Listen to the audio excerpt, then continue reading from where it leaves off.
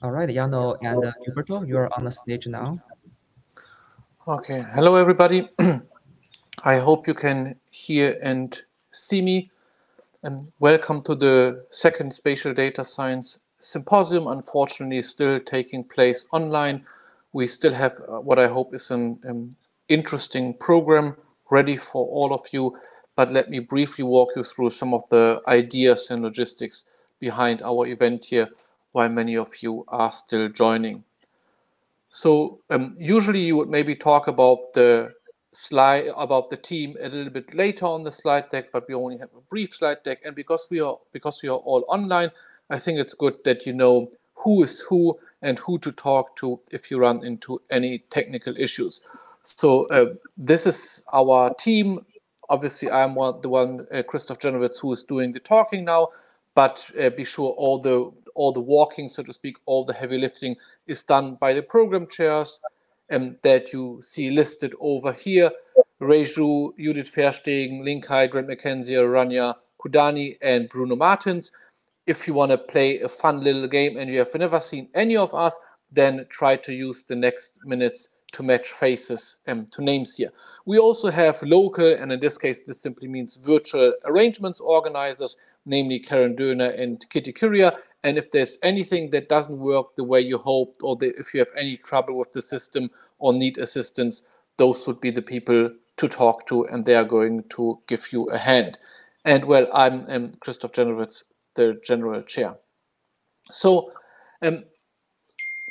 we envisioned this a little bit different, of course. We did the first Spatial Data Science Symposium in 2019, if I remember correctly, in the winter, so briefly before COVID, and we all met in person.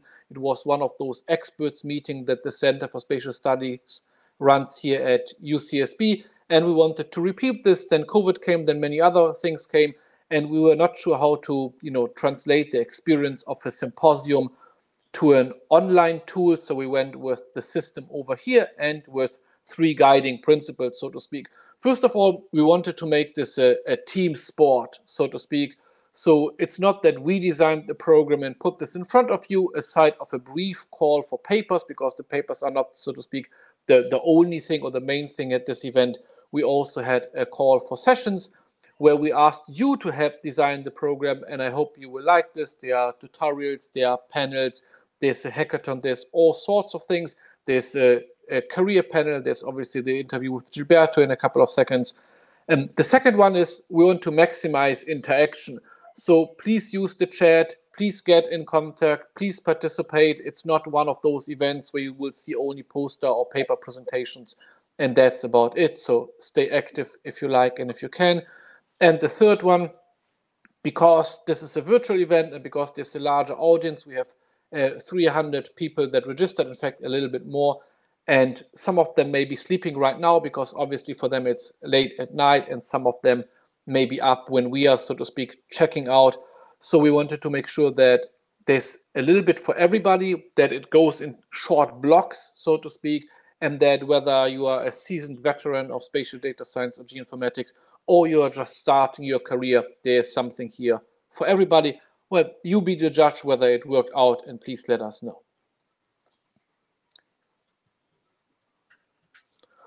So let's dive into the first point of the program now, because we started a little bit late until we had everybody from the tech team, so to speak, had their mics on and displays ready and so on.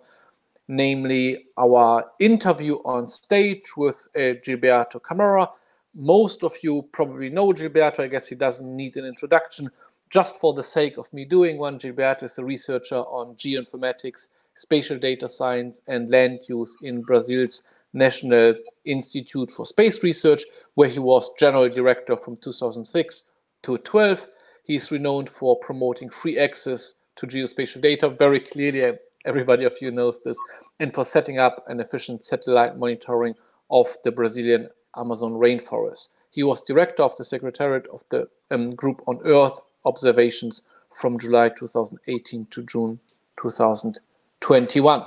Okay, and with this, I guess we can just get into it and start it.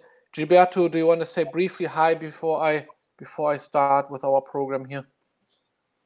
Hello, I would like to thank Jano and the organizers, because this is very, I think I'm sitting in an echo. Did you get an echo as well? You're coming across just very fine. Oh, good.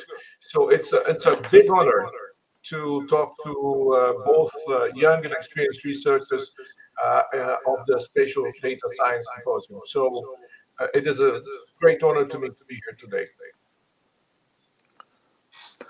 Super. So I wanted to do one more thing before we officially dive into this, namely let you know that you can also, okay, there's maybe a little bit of an echo. Maybe we can see who's dead. In the worst case, I can mute myself whenever you are speaking, Gilberto. I'm sure we are going to figure this out. I have headphones on, so I would be a little bit surprised by the echo. But we are going to work it out.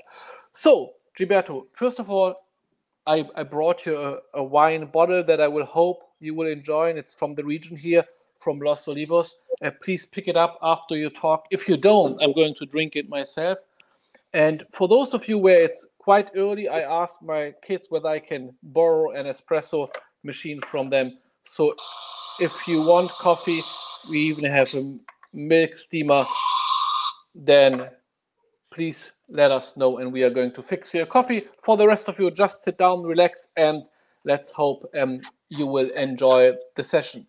So Ray, you just said you can't hear me. No, you can hear me, right? Okay, let's say everything works out fine, and if there's anything, then just interrupt. So, Gilberto, you may know that we are also going to have a spatial data science young career panel, so to speak, earlier tomorrow. Obviously, you already, are further advanced, so to speak, in your incredible career, and you also list spatial data science as one of your research areas. What lessons learned would you give the new generation of spatial data scientists on their way as they start? Well, what I would first like to do, let me just try one issue here to try to fix this. It's audio.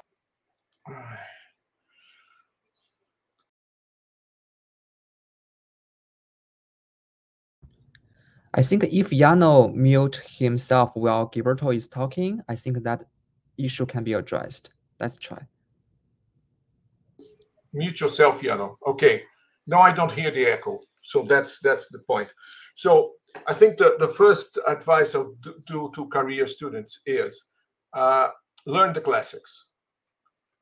Learn the classics because the classics are those where a lot of thought went into it, and it's not something that goes away tomorrow.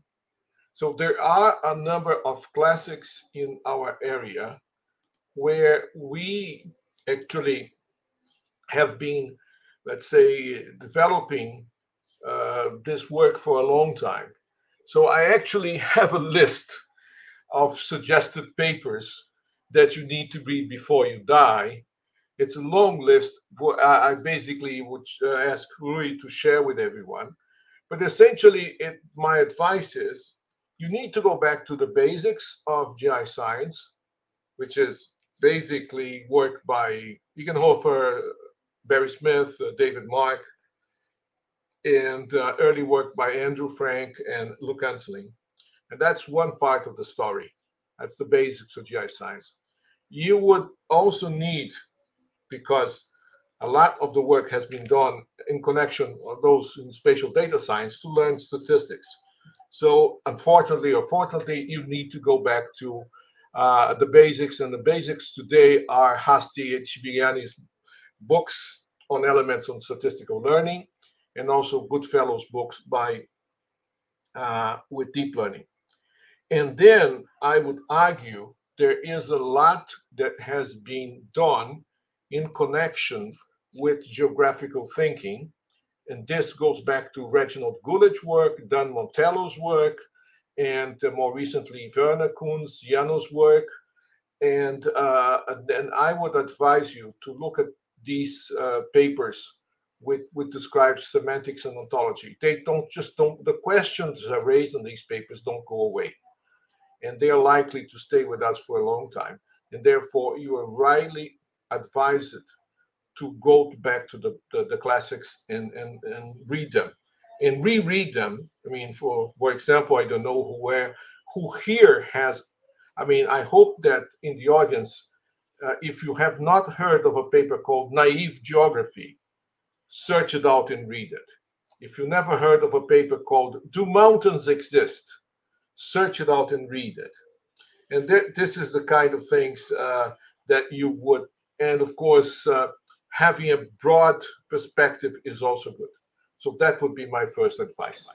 Super, Gilberto. Thanks a lot. I'm not sure you're implying that I'm going to die anytime soon because I read every single paper that you just listed. But, you know,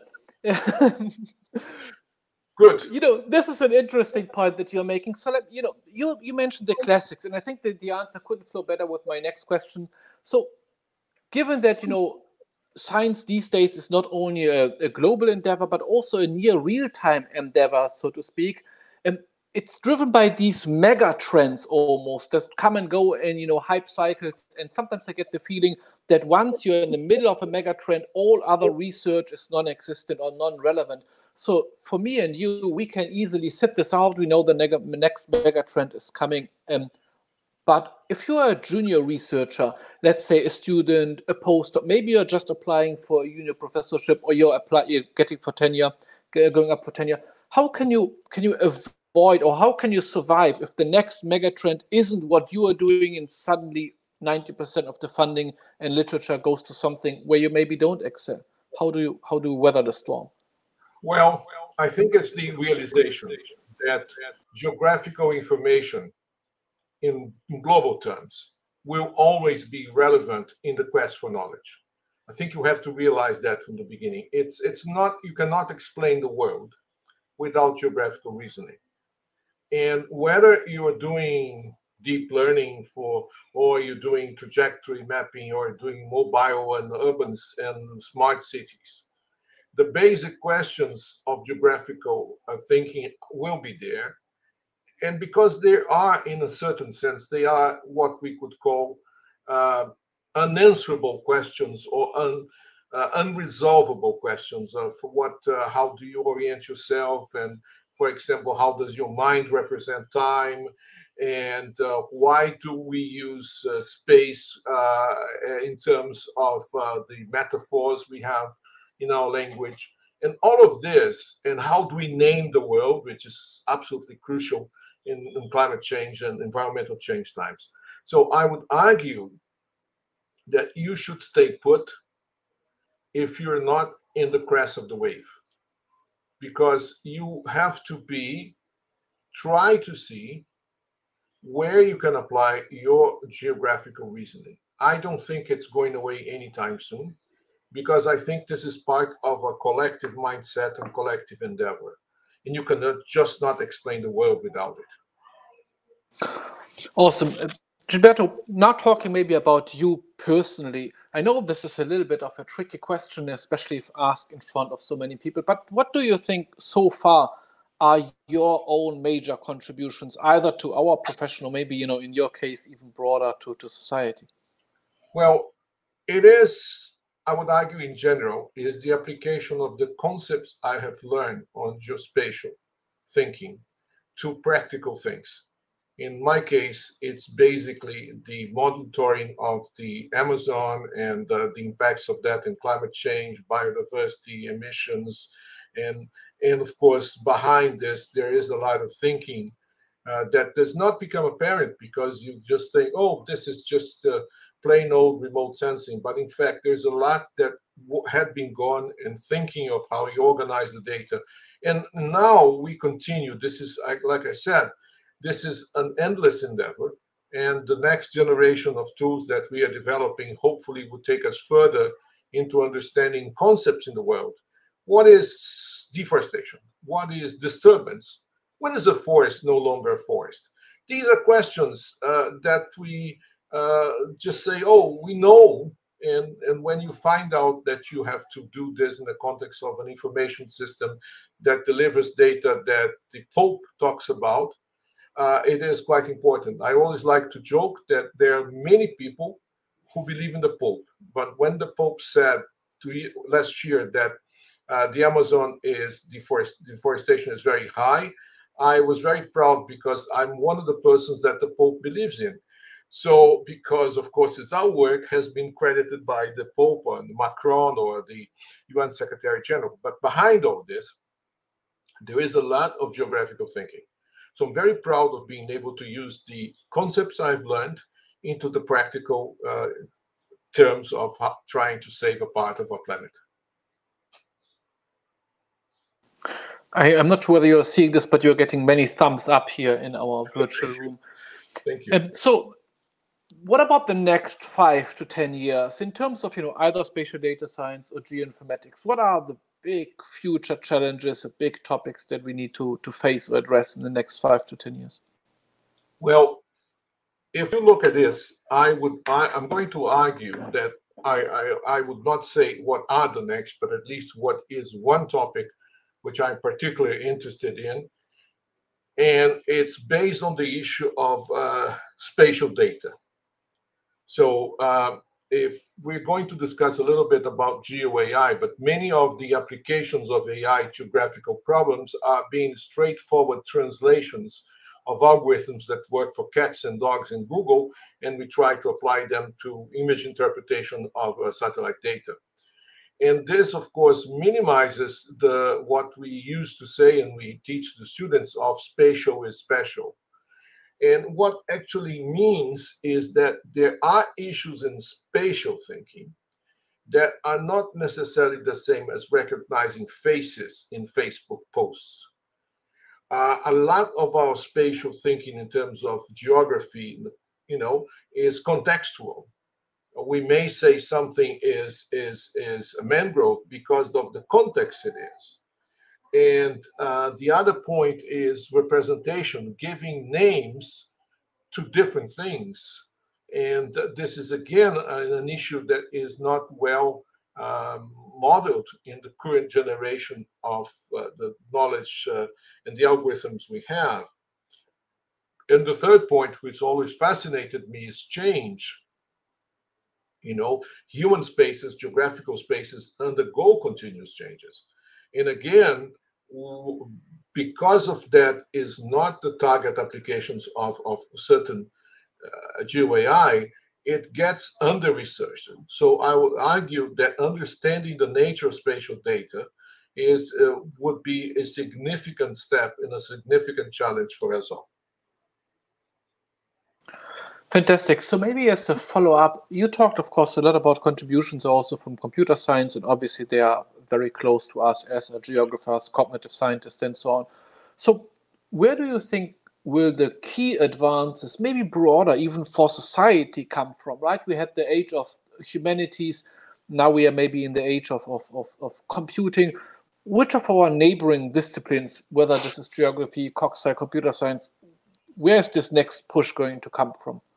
Well, I mean, in our close area, geographical sciences are going to come up with a vengeance.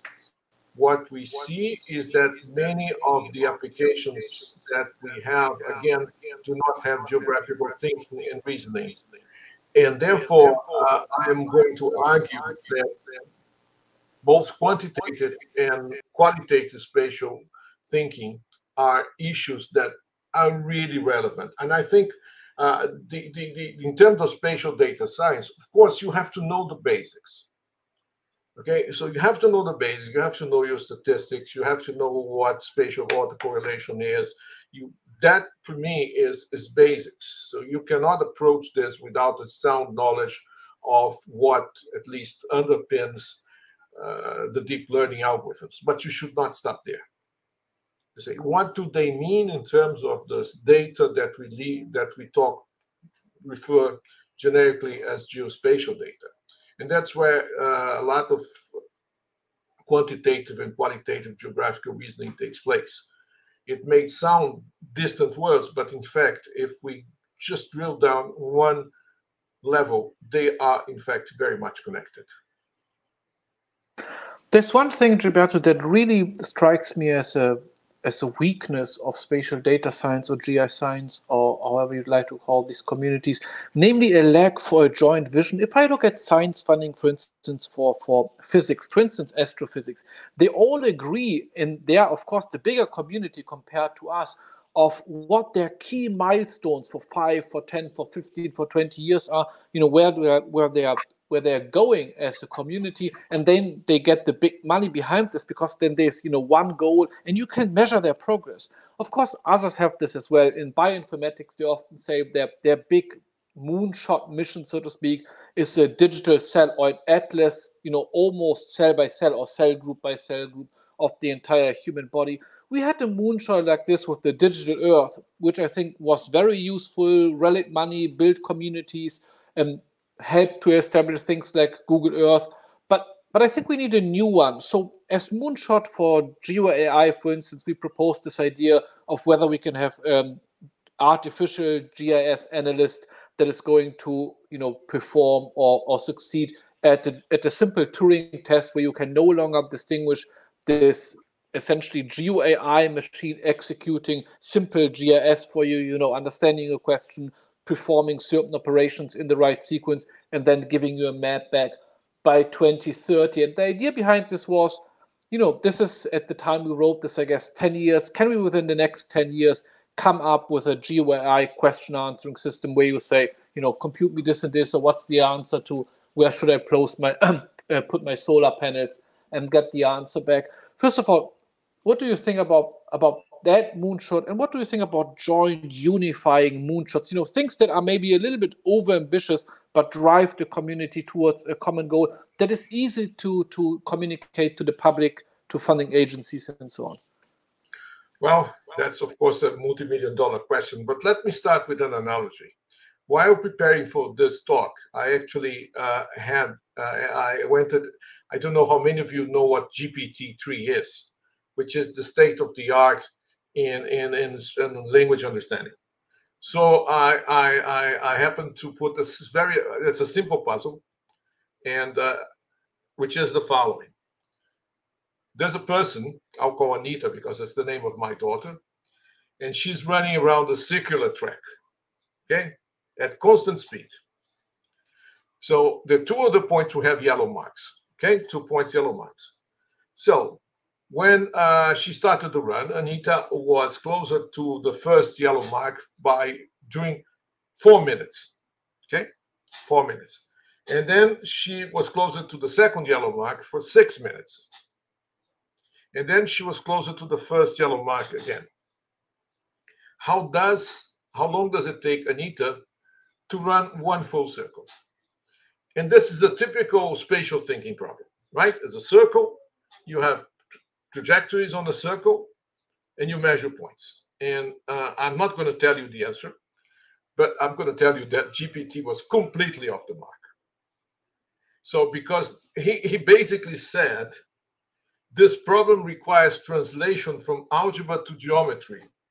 Anita does not travel on a straight line, but on a curve. We can pretend it is a straight line. So this is the state of the art today, and you can try it at home. And it really shows the lack of a geographical thinking. It's a very simple thing. You think of a curve. So what means is the following. GeoAI has two definitions. Maybe, I read the paper by Janowicz, by you and others, which was quite interesting. But there is one issue here. GeoAI can mean application of AI to geographical questions, or use of geographical reasoning in AI research and applications. And I'm going to argue for the second definition, because like I said, what we currently have is that the standard, by taking the state of the art GPT-3 I did this morning, and you can see that it failed to do geographical reasoning. It's simple. And therefore, this is not, I'm not by no means the only one who's doing this. In fact, what happens is that a lot of people, maybe you have seen, heard of Gary Marcus. and he has made quite a splash by his debates with other AI gurus, and he's basically saying there's a lot that AI does, but there's a lot that it doesn't. So one of the issues which has hurt, at least apparently, GI science has been the following. A lot of the work that has gone on the first, let's say, 30 years of GI science has been dealt with symbolic representations. If you think about RCC, region connected calculus, it's a symbolic logic representation of certain properties, and so on and so forth. And of course, many of the ontology work is again symbolic representations. And a lot of people said, nah, this is gone. Symbolic representations are gone. I'm going to do everything by vectors and transform words into vectors and do everything. And no, it works for cats and dogs, but not necessarily for forest disturbance, which means that the next generation of AI, and a lot of people are saying that, including some of the key players, is going to be somewhat hybrid.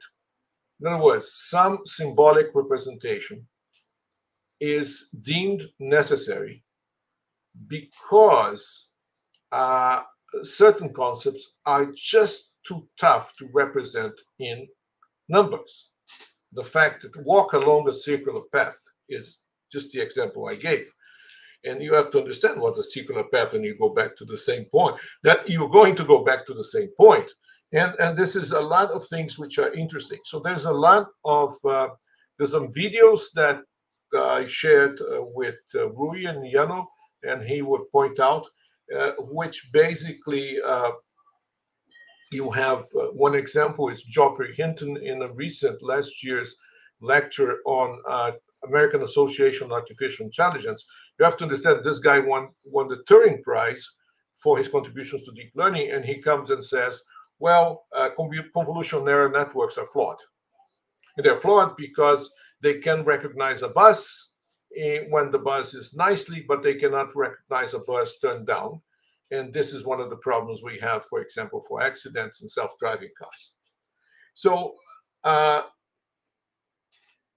I'm actually hopeful, and I have all the reason to experience that the Turing test that you propose is relevant for the debate. We can have variation of this Turing test. My variation of the Turing test is I have a visual interpreter who's looking at an area in the Amazon, and he has to decide when the forest has been perturbed by someone who went there and took fire.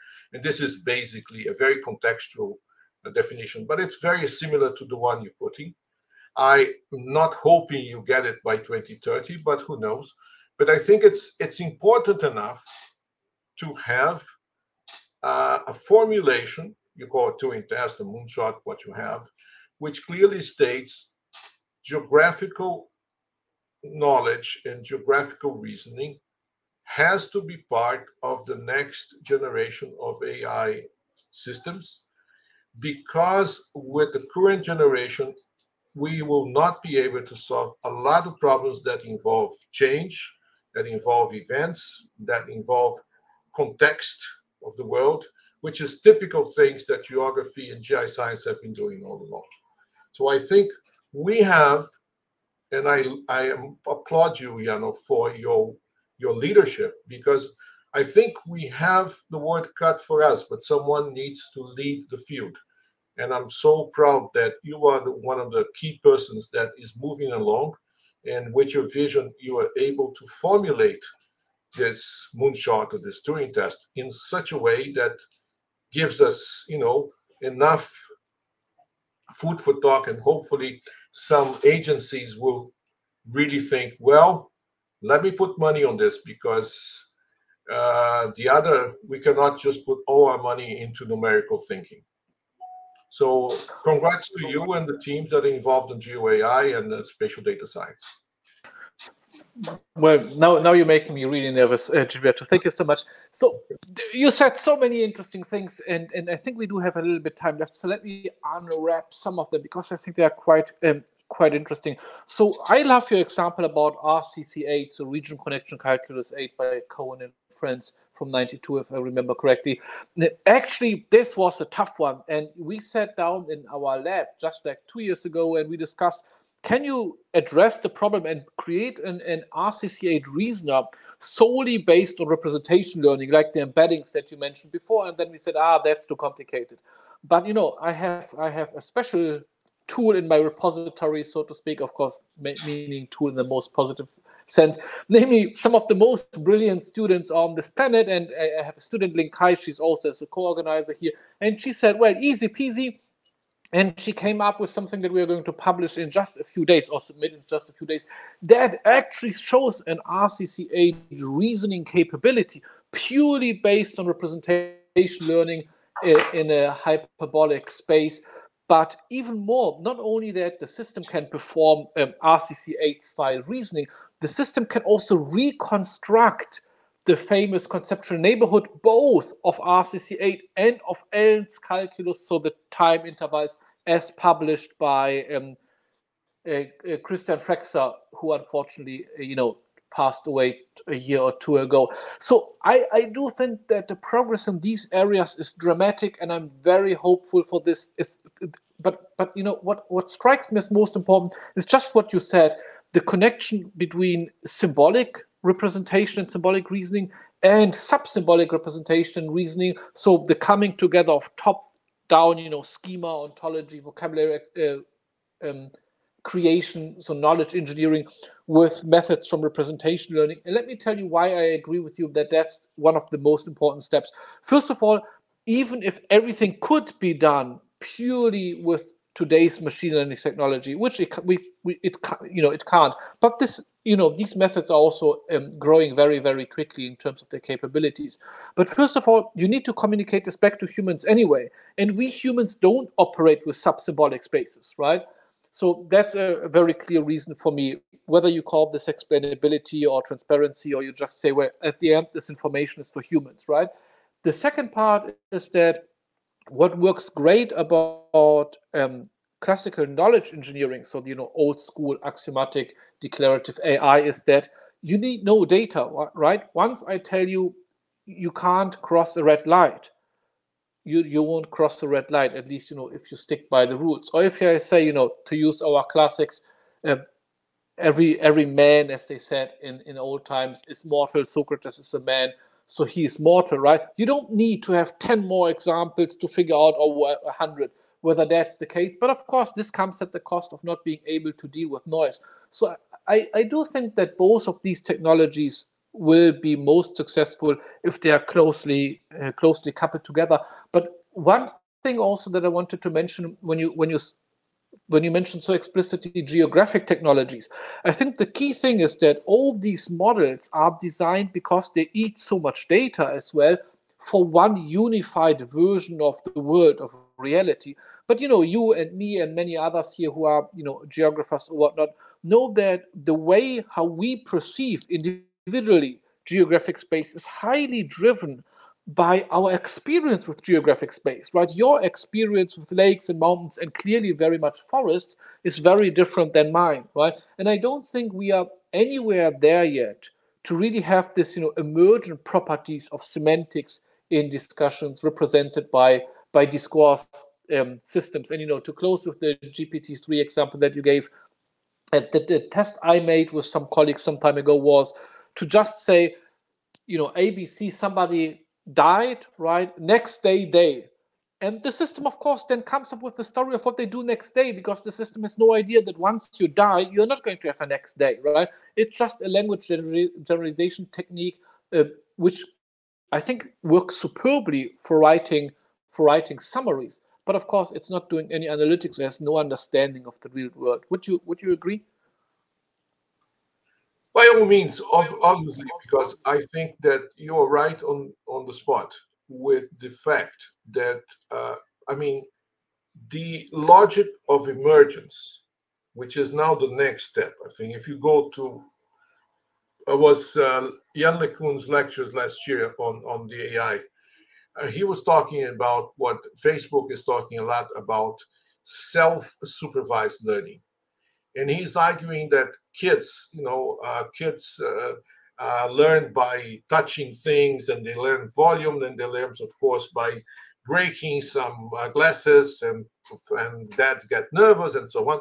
But that's only part of the story, because not every, you have innate things in your DNA that prepare you. Think of your DNA inheritance as some sort of pre-symbolic things that the things that you have to touch, in the sense of touching, and learn by that. So I am not confident, and in fact, I am absolutely contrary to the expectation that we're going to have a major, let's say, jump on our knowledge representation only by improving the current generation of deep learning models and whatever. I think they will grow, but they never reach the point of what we might call this kind of thing of intelligence. Well, I would not argue intelligence, but I would just argue certain tasks, which depend, again, on context, on representation, on change, are extremely hard just to learn by numerical vectors.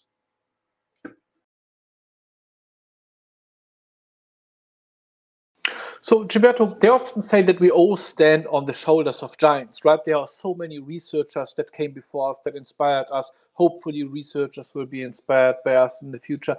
If you would have to name just two, I know you can name 100, but if you have to name two people who are your most important scientific influences, who could this be? I have an idea for myself, but I would like to hear yours first. Well, in my case, I'm absolutely partial, because that would be Andrew Frank and Max Ziegenhofer. Because, Andrew was the mentor of lots of people. Martin Halbo, Werner, Max, me. The list is enormous. Stefan Winter, and so on. So a lot of people. And he was great, generous enough with his time that the best things that we had were having like coffee at Vienna cafes, or weekends at his place in Geras. Yes, and Max also was very generous. So I would say to young students, it's not exactly, it really doesn't matter exactly if you are going to follow your, let's say, friend and mentor work. What actually pays, that if you have and I had the great fortune of having two exceptional people who were very generous to me. In fact, Max Ziegenhofer, he's younger than me, but in scientific terms, when I started, I was a late starter, so he was an important influence.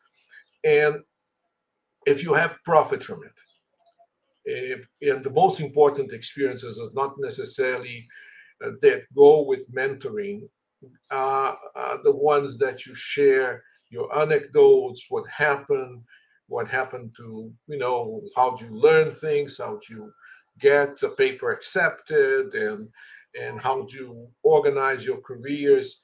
So I would say, if you have the fortune of having someone who is generous enough, as I had, who would take you under your arms and spend time with you. And I was absolutely thrilled. And I'm very grateful to Max and to Andrew for what they did.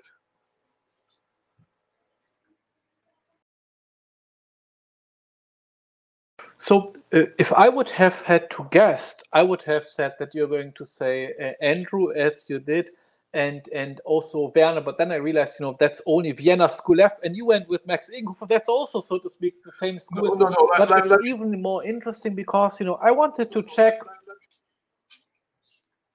What? No, I was just saying, Werner is a jump friend. ahead, just interrupt. No. Werner is a friend, a great friend. I've learned a lot, but we're like Andrew's children, right? So he's more peer, great friend, fantastic person.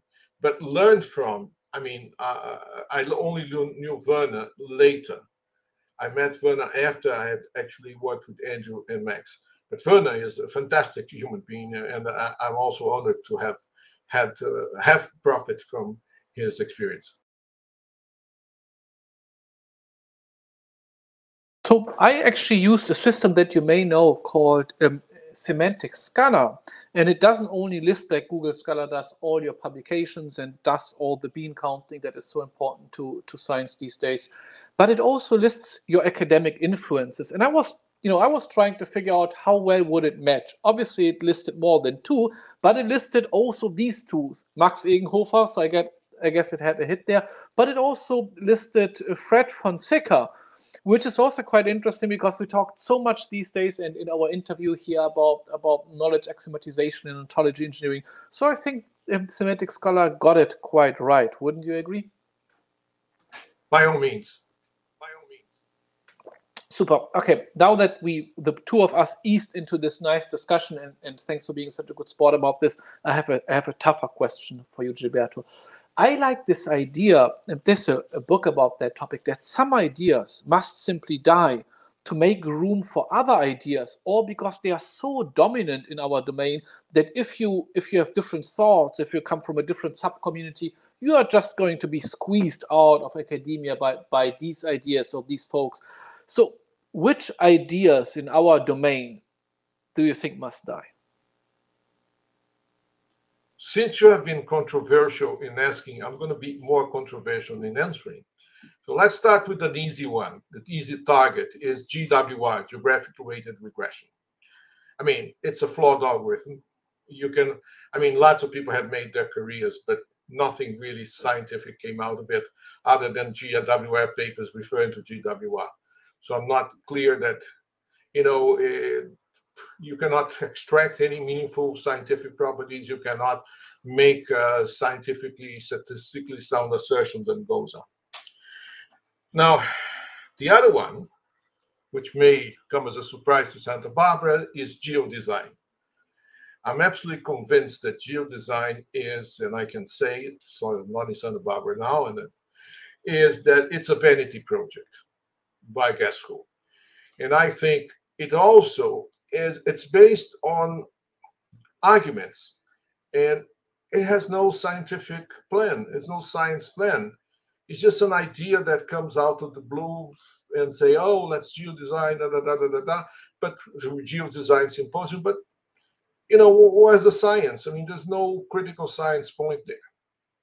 I think these 2 may be less controversial than the third one, which is VGI, Volunteer Geographic Information. And of course, its bigger cousin called citizen science.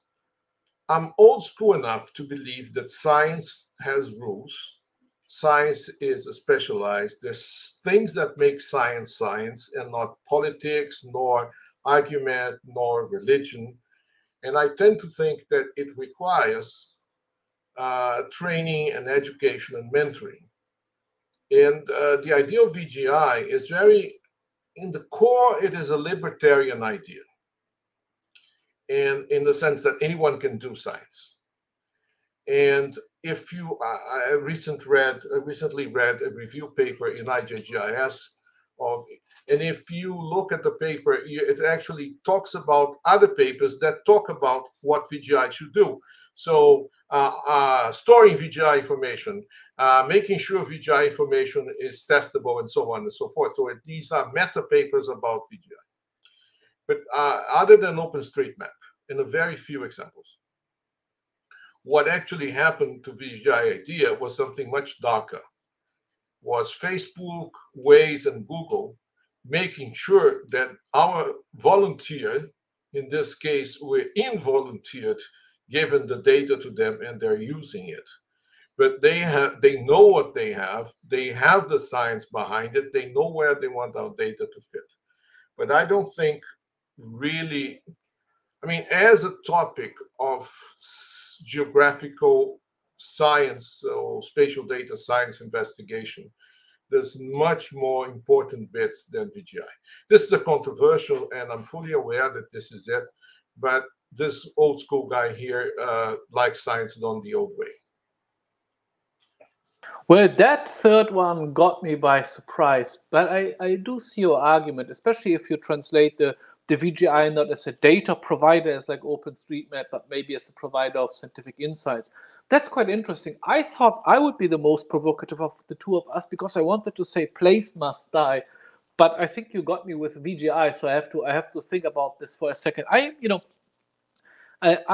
was hanging out at another event at an AI symposium with a very well-known researcher in AI, Frank von Hamelen. Many of you who do AI, classical AI, certainly know him. And we were talking about schema design, and I was invited as, the geographic expert, yada, yada, yada.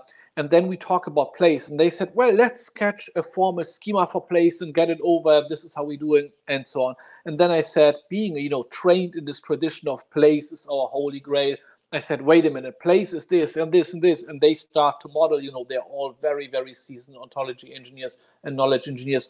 And whenever they do something, I come up with an exception to say, but place is this and place is that. And somebody 40 years ago wrote about place being that, and you can't do it this way, this way. And then, we have a coffee break, and Frank von Hamelen takes me to the side, really, really nice guy, and says, you know what, Krzysztof, you be careful, because if you on your domain have a term that nobody understands but you, and nobody can model in a computational system because it's so complicated, you're going to be damn alone in your domain. And that got me thinking. He was right? I think that sometimes we geographers, we make such a fuss of place being everything and incredibly complex and only understood by geographers, and every approach to scientifically model it from an outside domain must fail because it's such a difficult thing. Well, if that's the case, then it's either underdefined, or we are dreaming this up and it just can be divided and conquered into smaller pieces. Or if it's really so hard and nobody can make progress about it, then we come back to your argument, well, then it's not science, right? So that's why I wanted to say place, but I think your VGI may be striking a similar note here. Gilberto, before we wrap up, there's always one thing that I believe we should discuss first, but we always end up discussing second, and I apologize for this. It's certainly not because of you, but because of me. And that's the role of geoethics in our research, especially in spatial data science, where we deal with so many large-scale data, where privacy becomes increasingly an issue. So for the individual next-generation scholar, what's your advice for them to think about geo-AI and geoethics in AI early on? How can they get their ethics right? Well, first of all, I'm assuming that there is a basic understanding of ethics behind you. The question becomes important when you are able to actually uncover unethical behavior. There's some what we might call here adversarial examples. Or the famous one was when Google put pictures of babies, and then you probably know this example, babies with mothers, and only appeared white mothers with blue-eyed babies. And that was really a tough one.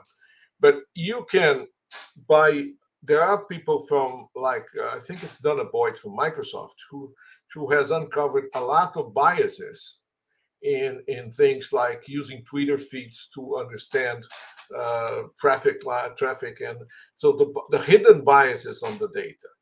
So I'm going to argue there's a lot of thinking that would go into understanding the biases in the data, and good geoethics work can uncover that. The problem and the difficulties one faced is all the examples of unethical behavior are not easily obtainable as data for research, and I'm fully aware with that. Nevertheless, whenever possible, I think there is misuse of geographical data, drones, this whole privacy stuff. There is the location being sold to everyone. And as much as a young researcher or established researcher is able to uncover those biases and to show in which way data is being misused, and use your knowledge to spread out the word of misuse in the data, I would argue that's an extremely important contribution to the society. Say, okay, we're thinking this is all for the good, but look at what can be done. So I'm going to argue that there is a lot that geoethics can do. There is a lot of scope for good and serious work in uncovering biases and uncovering, let's say, inegalities in the access and use of the data. So I think the field has a lot to grow.